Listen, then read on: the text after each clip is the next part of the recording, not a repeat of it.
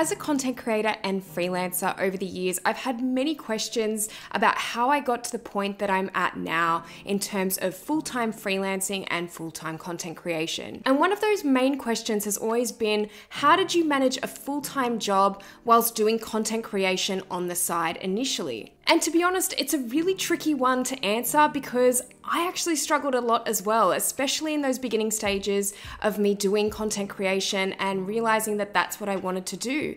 I always knew that I wanted to do freelancing, but it was a really rough road for me to get there in the end, and I did kind of have a lot of things that I stumbled over in the process to get there. Having said that though, I've learned a lot along the way, and I definitely have some points for any of you out there who are looking at getting into full-time freelancing or full-time content creation. And if you have a full-time job already, I know that this can be a really difficult process at times to get started. So for those of you who are new here, which there may be quite a few of you, and thank you so much for subscribing to this channel if you have already. My name is Kaylee June and I'm a content creator and beauty photographer based near Sydney, Australia, and I have been doing content creation and freelancing for well over 10 years now. So I've been doing it mainly for about 5 or 6 years now full time. So I really want to talk a bit about today what has helped me get to this point in the end and what you can do if you really want to become a full-time content creator eventually, alongside having to have a full-time job in the process. I hope that these pointers today in this video are really going to help you out. So you may notice I've got a different backdrop today. I am sitting in front of my Christmas tree, and yes, it's very beige, so don't make fun of me for my beige Christmas tree. All I've been seeing on TikTok lately is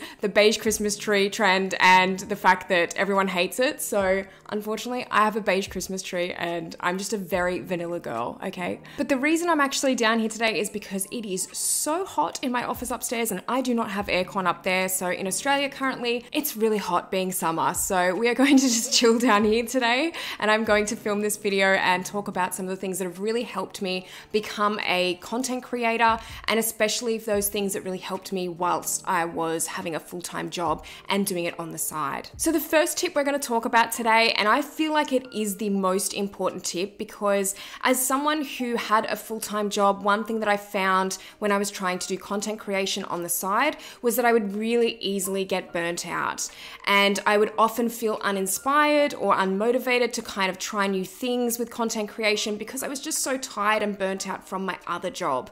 And for those of you out there who have a full-time job and you're just looking at doing content creation for fun, that is so awesome, and you can probably still take some points from this video.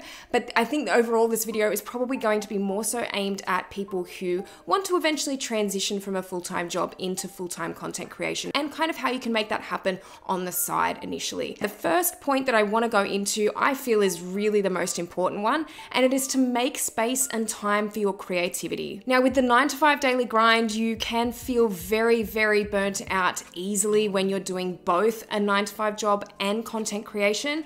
And if it's something that you're working really hard towards and you're really wanting to make it happen as soon as possible, it can feel like so much of your time is spent up with just work. And that's how it eventually feels as well. It feels like work, this content creation that you're having to do on the side, as well as maintaining your full-time job. It can be really difficult to get into that creative headspace. So I would always say to people who are looking at doing this as a side hustle or something just on the side initially alongside a full-time job, make sure that you have that space and that time for your creativity. And when I say that, I feel like I mean really taking time off and letting yourself experiment creatively, letting yourself not always be in the headspace of work and making money. And I know it's hard to get out of that headspace at times, and obviously that's one of the main things that you need to think about if you're starting a side hustle. But I do really feel that with content creation, so much of it is creativity, and you really need to have those creative juices flowing. So make sure you're doing things and incorporating things alongside of this on a daily basis that really helps those creative juices flow.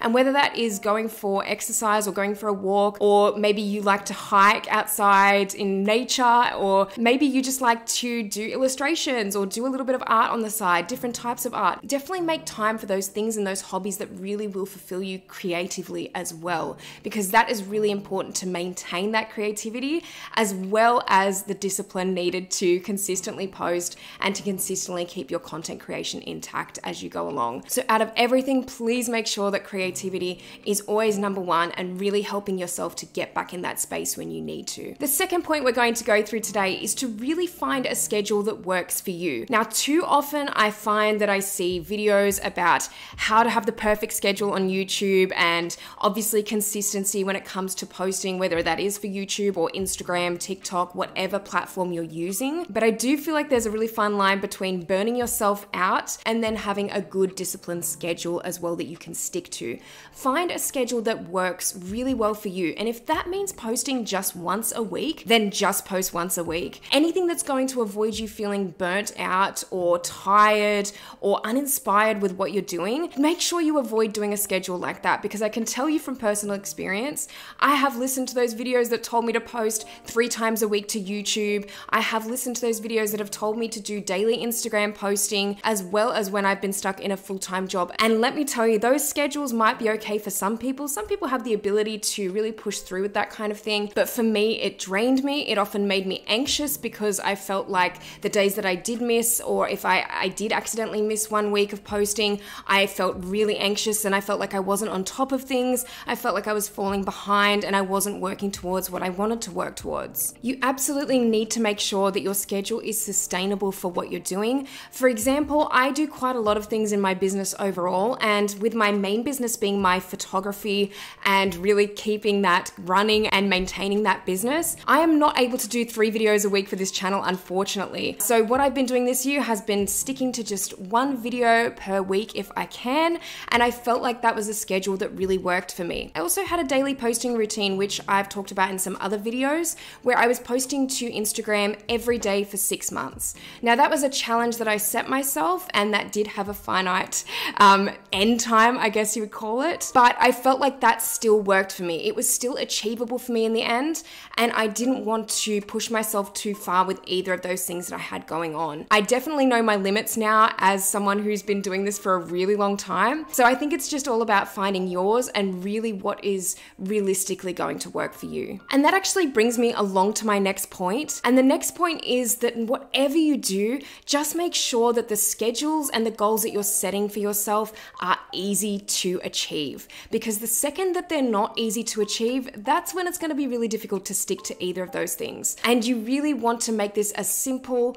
and easy as possible, as long as you've got a full-time job that you're having to go to. There is nothing worse than trying to work all weekend on 5 different posts for the week, for example, because you may have bitten off more that you could chew with a schedule or something else. So it's really important to make sure that whatever you're setting yourself for the week, it really has to be easy and as simplified as possible. Along with that, make sure to plan ahead and really utilize platforms out there to help you plan your content. I really do feel like that'll take the stress off of you if you are maintaining a full-time job, but you're also wanting to post very consistently with your content. So Planoly is a platform that I've often talked about on my channel before, and Planoly is something that I use for quite a few of my social media accounts, particularly Instagram, to help myself plan ahead. Now, in terms of talking about planning and setting goals, I don't think you need to have a set plan at the beginning. A lot of people will tell you on YouTube, and a lot of the productivity gurus and that will tell you if you want to quit your full-time job, you've got to have a plan of what you want to do with content creation and with freelancing and all the rest of it.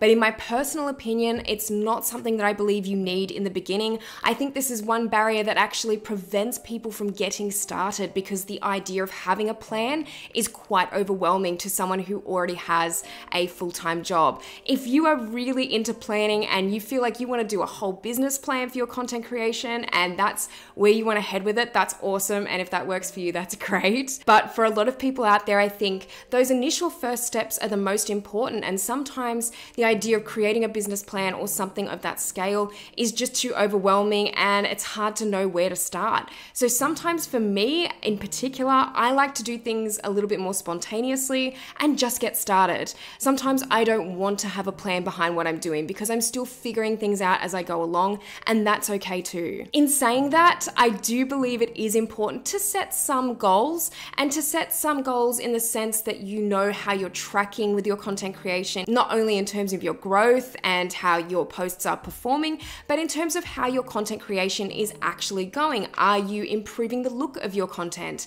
Are you always wanting to better yourself or better your content as well? Those are really important important questions to ask yourself. And really, I think that that's where some SMART goals should be set. And they really have to be realistic and tracking in terms of how you're going along. You just want to see that progress, because I feel like seeing progress and hitting some goals is always going to kind of spur you on to want to achieve more. The next point is to choose your platforms wisely. Now, by platforms, I'm talking about social media platforms. If you are wanting to do content creation for social media, make sure that you don't necessarily feel like you have to be across every single platform, because initially you absolutely don't. Pick one if need be and really just stick to it. So for example, if you want to create content and specifically for Instagram, but you want to maybe also create content for TikTok but just don't have the time, get started with Instagram first. And then as you go along, you'll find that you might have a little bit more time or a little bit more motivation to post to TikTok as well. I think it's really important more than anything just to get started in the beginning and to really start posting. Sometimes it just means sticking to one social media platform and not trying to be across them all. Because again, if you're doing too much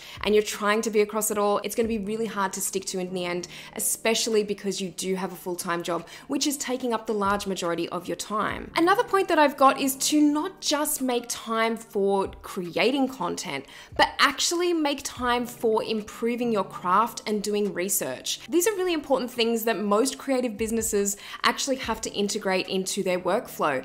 And there will be times where you really need to research what's happening on, for example, Instagram or TikTok. If you're doing content creation on YouTube as well, trends are really important to be looking at and to finding out what's popular at the moment, what you could kind of throw into your content creating schedule, and really doing that research even on things like SEO and tagging and what is going to really help your content be at its best. Again, as well, like I mentioned, it's really important to always be improving your craft. So making time to do that as well and to practice, to experiment is really, really important. It's just as important as thinking about all the ways that you can make money for your new business and your side hustle. It's really just as important as that. You want to be having growth across the board in a lot of different categories. The next point is to give yourself a break every now and then, because I know how this feels to be in this position where you have a full-time job, you are burnt out, and you are just trying to pump that content out every single day or every few days.